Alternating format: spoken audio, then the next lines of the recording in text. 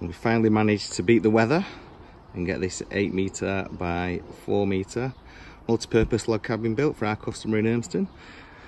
We've got 3 internal rooms, storage, changing rooms, rest area, and this is soon to have a nice big hot tub going on that side there that we've just varnished on the flooring.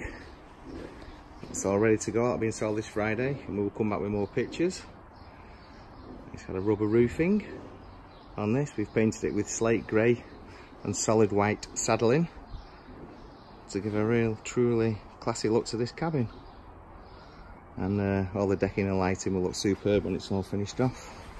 So in about 4 weeks time we'll bring back even more finished pictures for you.